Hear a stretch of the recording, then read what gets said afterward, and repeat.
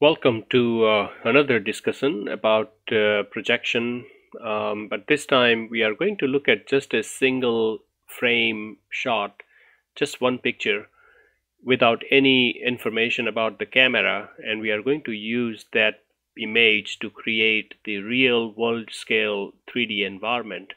And not only that, what you see here is the actual scale of New York City that I have created. If you look at this buildings that I have roughly created, they are aligned very much to the actual buildings.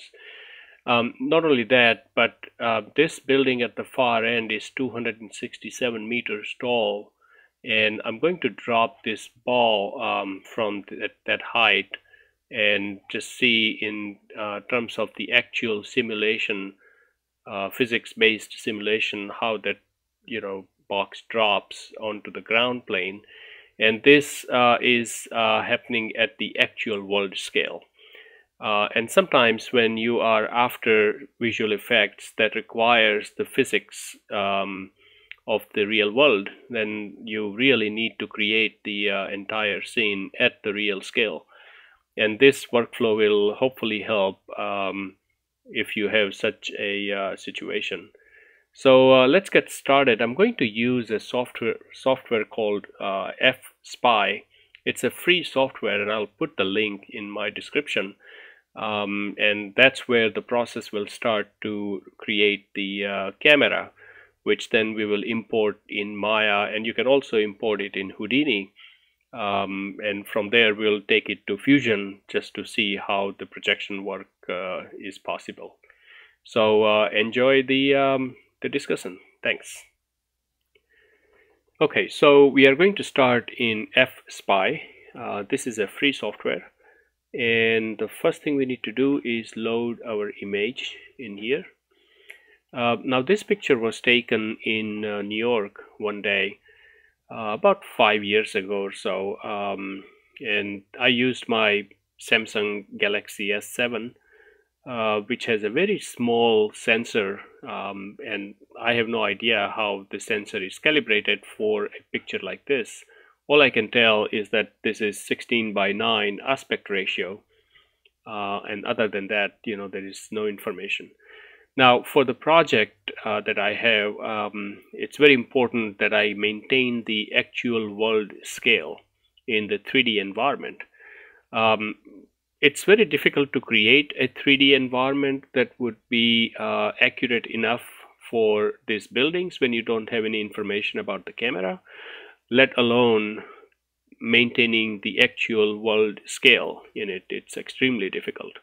So this software came in handy in doing so, and we'll walk through the process.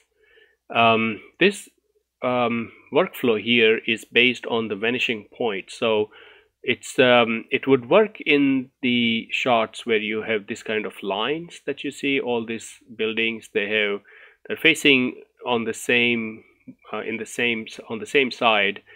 Either they're facing, let's say if you take this brick building, you take this line here on the top of the building, and then the line on the side of the wall. They are both facing the same direction, and if you extend them enough, then there will be a vanishing point where both lines will connect. And that's the basic principle on which this software operates. So we are going to use the two vanishing point solution.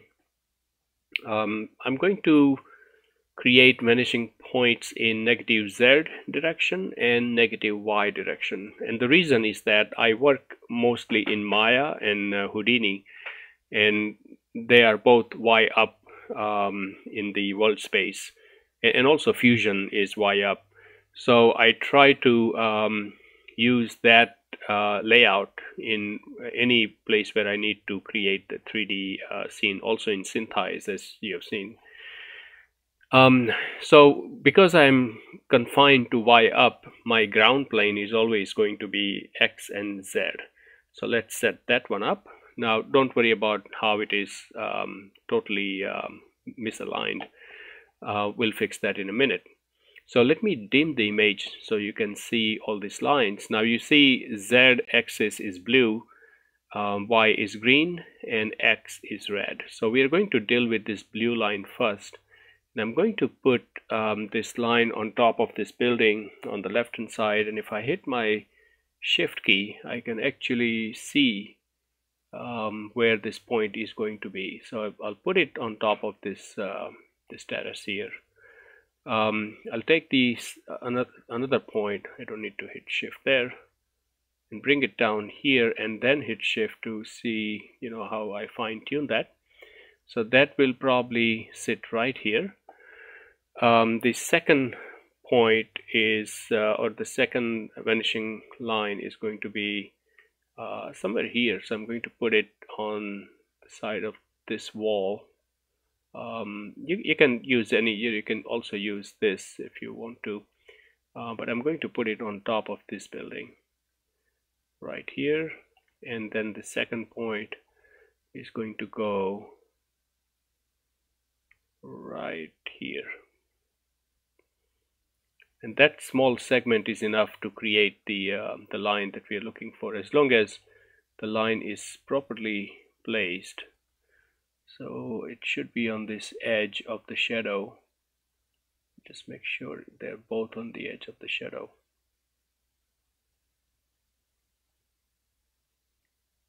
Yeah. Okay, so now let's deal with the y-axis, and for that I'm going to use this building here, and again the same workflow process here, that if you extend these lines in y direction, negative y in my case, they will meet at some point, and that will create the vanishing point. And that vanishing point, set of vanishing points, one for the blue and one for green, will basically calibrate the camera. Okay, so let's take this one, and I'm going to go all the way on the right hand side and use this building for that. What helps is that uniform direction, that all buildings are vertical. It doesn't matter, you know, where they are, they all are perpendicular to the ground. And also when you use the same building for the for the Z axis, you know that they are both pointing in the same way. So you can already see that my ground plane is pretty much calibrated for this shot, and this is my point of origin. What I'm going to do is put it right here on top of this building. Now ideally I would like to put it on the ground, but since we cannot see the ground, I'm so high up in the elevation, the best we can do is put it on top of a building, and then we can figure out in Maya, you know, where we should put it so that it rests on the ground. Before I close this part, let me just make sure that all these lines are properly aligned.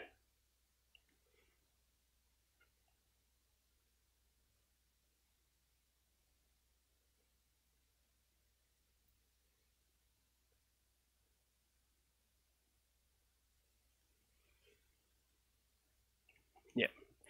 So now you can see that we have a good solution in terms of we can visualize how the 3D space must be from this camera angle. There are a couple of problems. One is that my camera here on the y-axis on right hand side, it says it's 2.85 meter elevation.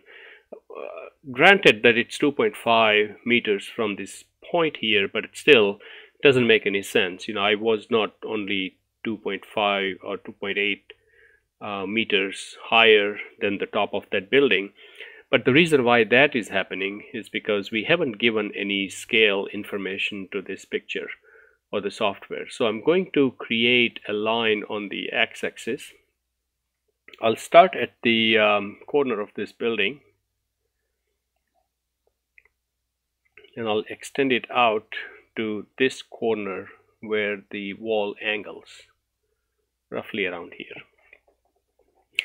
Now what good does that do unless we know how what is the length of this building, which I don't know what is the length of the building. I mean, right now it says 4 meters, but that obviously does not make any sense. If the building is this big, it cannot be 4. So what I'm going to do is, now this doesn't always work out, but for New York it definitely works out. I'm going to go to Google, and in Google I'm going to search Google Maps NYC, and let's go to New York City. Now you have to know obviously where these buildings are located in the city. That's easy for me because I know exactly where I was. It was in Lower Manhattan, and let's take a look at the building so that we can identify the building that we are after. Now you can see this brick building right in the middle here. If I go to 3D, you can see it better. This building in the center of the screen is the one that we have with, if I undo the image again, that's this building on the left, right? You can see that it's the same building. If you want to landmark a couple of other buildings, you see this green and yellow building that is on the side right here in the center. That's this building here. Now the one that we are interested in is in this black building with the angled wall, and that is down here. This is the building. So we found the building. Now how do we measure this building's length? I mean, you can look down here on the right hand side at the very bottom. It says the scale that this is 20 meters, but that still doesn't give us anything. Fortunately, in Google you can actually look at this in a different way, that this is that building. What I'm going to do is right click right here at this corner where we are interested and start the measure distance, and it creates a small point there, and the second point that I want is right here. So as soon as I click there, it tells me that it's about 40.3 meters. So for me, if I use 40, that would be good enough. So what I'll do is instead of 4, now as soon as I put 40 meters, see what happens to my camera. It's already now up at 59.5, so call it 60 meters up from this building in elevation. So that sort of makes sense, that if that building is that high and where I'm standing is what it looks like, then it probably makes sense that I'm about 60 feet in elevation from there. Now there is a way to further improve this situation. When we go to Maya, what we'll do is let me go to Google Earth this time, and in Google Earth we will do the same thing. We'll go to New York again and find that building in Lower Manhattan. Where is that building? It's probably here. Yeah, so that's that brick building right here if I look at it from the side, and here is the building that we are interested in, right? So we found the length. Now what I would like to know is how tall is this building, because if I add 60 meters to that height, that would give me pretty accurate height for where I was when I took the picture. Now fortunately in Google Earth, and again this Google Earth, this wouldn't work everywhere, but here I was able to get this sort of data for New York City, so it worked for me. If you look at the lower right hand corner of my screen, you see it says 72. That actually is the elevation. So if I put my mouse on top of this building, you see it reads 95 meters. Now that 95 is important because if I add that 95 to 60, we would be at about 155 meter elevation. Now let's check it and see if it works. Now I was in this building at that time, and I was on 35th floor of this building. So I mean, we can count the floors, but if I just put my mouse on the side wall, see what happens in this lower right hand corner. It gives me the elevation. So if I go to 155, roughly here, that probably is the floor where I was standing when I took this picture. And that makes sense, because if I'm on the other side of this building in the window, it's likely that I would see this angle with this building, and then showing up this building, I can see this green building and so forth. Yeah, so that gives us a lot of information to really make use of when we go to Maya. Now, how we'll go to Maya, I'll explain that in a minute. But before we do that, there are a couple of things to keep in mind. One is the aspect ratio is 16:9. So, keep that in mind, because that we will need to use when we go to Maya, because there is a bug in the transfer process. The second thing that we will need to understand is this focal length. So if I click on focal length, you see the sensor size is the full frame. Well, this is not a full frame camera. Now I can, and you can choose the cameras from here, but Samsung Galaxy S7 is not listed. So that doesn't really help me. So what I can do instead is keep it to custom camera, and either create the aspect ratio myself by doing a 20.3 in the vertical here, and that is the aspect ratio at full frame sensor, or I can really create exactly what it was, which I think it's 5.5, and the other one is, I believe, 3.09375, if I remember correctly. So that gives me a focal length of about 4, which I think is correct, given the small sensor size and a huge crop factor. That makes sense. But I'm going to just use 36 and 20.3. It doesn't really matter, because your angle of view is also going to be adjusted, for the focal length that you will use here.